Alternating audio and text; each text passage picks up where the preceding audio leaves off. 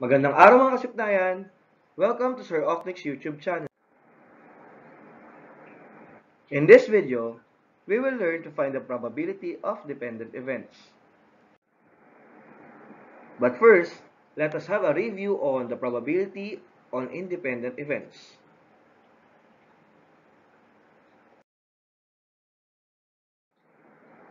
A bag contains 5 blue balls, 3 green balls, and 2 white balls. 2 marbles are drawn with replacement. Find the probability that the first ball is blue and the second ball is green. The probability of picking a blue and a green ball is given by the probability of picking a blue times the probability of picking a green. The probability of picking a blue ball can be represented by 5 over 10 since we have 5 blue balls and there is a total of 10 balls inside the bag, which is equal to 1/2. The probability of picking a green ball may be represented as 3 over 10 since we have 3 green balls inside the bag. That is equal to 1/2 times 3 over 10, which is equal to 3 over 20. Find the probability of picking 2 cards from a regular deck of cards with replacement such that the first card is a red face card and the second card is an ace. The problem will be solved using the formula probability of a red face card times the probability of picking up an ace. The probability of getting a red face card can be represented by 6 over 52 since we have 6 red face cards in a regular deck of cards. 6 over 52 is equal to 3 over 26, while the probability of picking an ace is equal to 4 over 52 or simply 1 over 13. Substituting the given values, the two given values, that is equal to 3 over 26 times 1 over 13 or simply 3 all over 338. Let us now move on in solving the probability of dependent events. Two events may happen at the same time or one after another. Two events are said to be dependent if the occurrence of that of the first event does affect that of the second event. The probability of an event B occurring, given that an event A has already occurred, in the probability of B given A is given by the formula probability of A and B is equal to the probability of A times the probability of B given A. Let us have our first example. A bag contains 4 blue balls, 3 green balls, and 6 white balls. 2 marbles are drawn without replacement. Find the probability that the first ball is a blue and the second is a white. Take note of the keyword there, without. That means the first ball drawn will not be returned before picking the second ball. This problem will be solved using probability of blue times the probability of white given blue. The probability of picking a blue ball is equal to 4 all over 13 since we have 4 blue balls and we have a total of 13 balls inside the bag. While the probability of picking a white given blue is given by 6 over 12 since we have 6 white balls and we only have 12 balls given that the first ball is drawn. 6 over 12 is equal to 1/2. That is equal to 4 over 13 times 1/2, which is equal to 4 over 26 or simply 2 over 13. A box contains 3 pens, 2 markers, and 1 highlighter.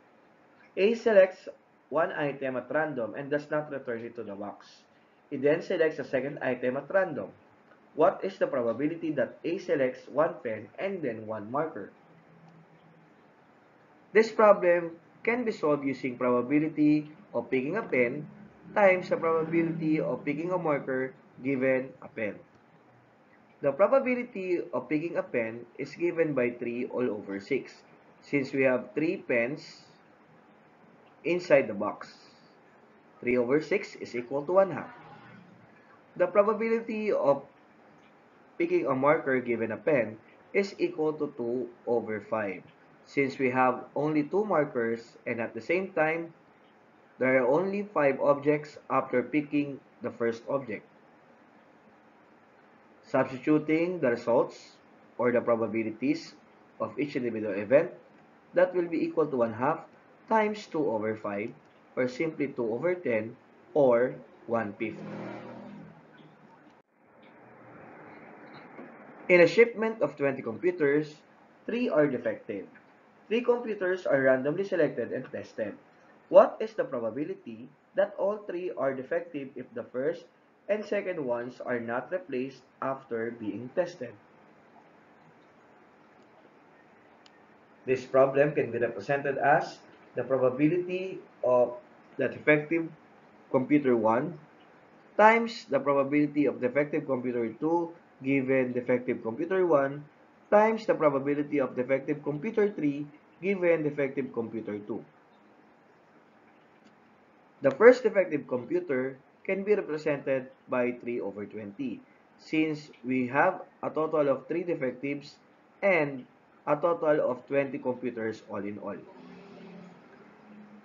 The probability of the second defective can be given by 2 over 19. Since the first defective is drawn, there will only be 2 defective computers, and since all in all we have 20 and the first one is picked, therefore we will only have 19 computers after the first pick. The probability of picking the third defective computer can be represented as 1 over 18, simply because the first 2 defective computers are picked in the first and second trial. So that will be equal to 3 over 20 times 2 over 19 times 1 over 18, which is equal to 6 all over 6,840 or simply 1 over 1,140.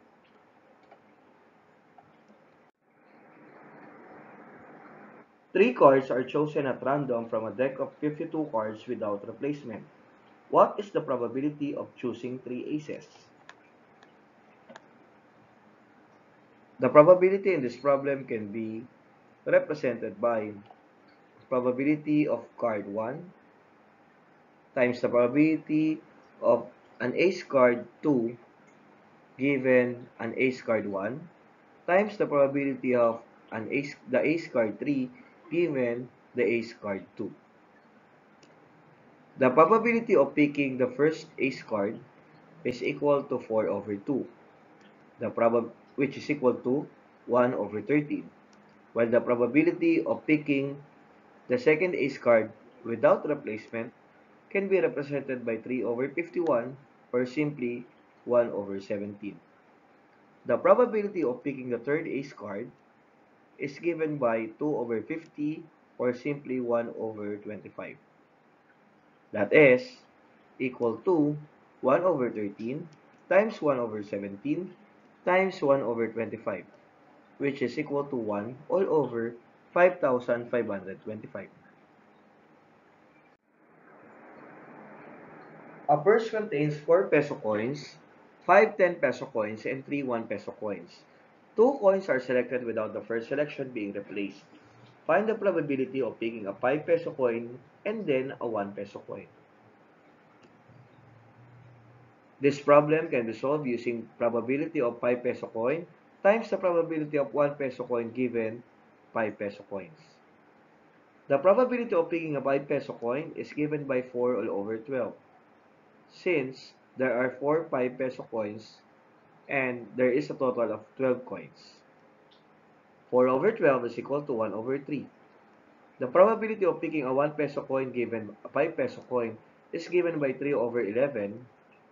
So that will be 1/3 times 3 all over 11, which is equal to 3 all over 33 or simply 1 over 11. A bag contains 6 red, 5 blue, and 4 yellow marbles. 2 marbles are drawn but the first marble drawn is not replaced. Find the probability of picking a red, then a blue marble. This problem can be solved given or using the formula probability of a red ball times the probability of a blue ball given a red ball. The probability of a red ball is given by 6 over 15 since we have 6 marbles and there is a total of 15 marbles in the bag. 6 over 15 is equal to 2 over 5. The probability of blue given red is equal to 5 over 14. That is equal to 2 over 5 times 5 over 14, which is equal to 10 over 70 or simply 1 over 7. Let us now summarize what we have discussed in this video.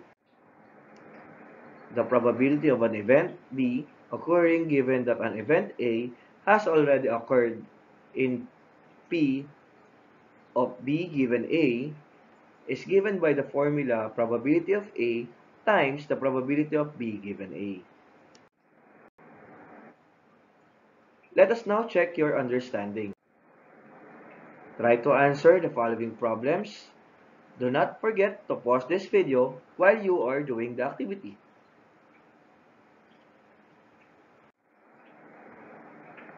Mr. Cinco needs 2 students to help him with a math demonstration for his class of 18 girls and 14 boys. He randomly chooses one student who comes to the front of the room and then chooses a second student from those still seated. What is the probability that both students chosen are girls? That will be probability of first girl and the probability of the second girl. The problem can be represented by the formula probability of the first girl times the probability of the second girl given the first girl. The probability of picking the first girl is equal to 18 over 32. Since we have 18 girls and there is a total of 32 students inside the room, 18 over 32 is equal to 9 over 16. While the probability of the second girl given the first girl can be represented by 17 over 31. Using the two values, that will be equal to 9 over 16 times 17 over 31, which is equal to 153 over 496. On a math test, 5 out of 20 students got an A. If 3 students are chosen at random without replacement, what is the probability that all 3 got an A on the test? This one can be represented as the probability of student 1, student 2, and student 3 who got an A, which will be solved using the formula probability of student 1 times the probability of student 2 given student 1 times the probability of student 3 given student 2. The probability of the first student is equal to 5 over 20, since there are 5 students who got an A, and there is a total of 20 students in the class. So 5 over 20 is equal to 1/4.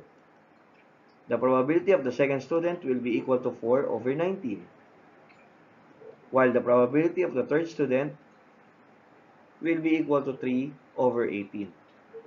Using the three values, let us apply this in the formula. That will be 1/4 times 4 over 19 times 1 over 6, which is equal to 4 over 456, or simply 1 over 114. A school survey found that 7 out of 30 students walk to school. If 2 students are selected at random without replacement, what is the probability that both walk to school? That will be the probability of the first student and the second student who walks to school, which will be represented, or which can be represented by probability of the first student times the probability of the second student given the first student. The probability of the first student who walks to school is equal to 7 over 30, since there are 7 students who walk to school, and there is a total of 30 students in the survey.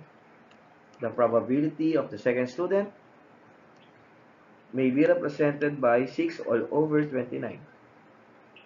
Using the two values, we will have 7 over 30 times 6 over 29, which is equal to 42 all over 870, or simply 7 over 145.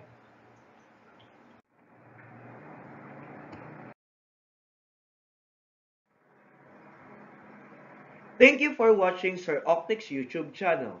If you think that this video is a big help, hit like, feel free to share, and do not forget to subscribe. Always have fun in learning math.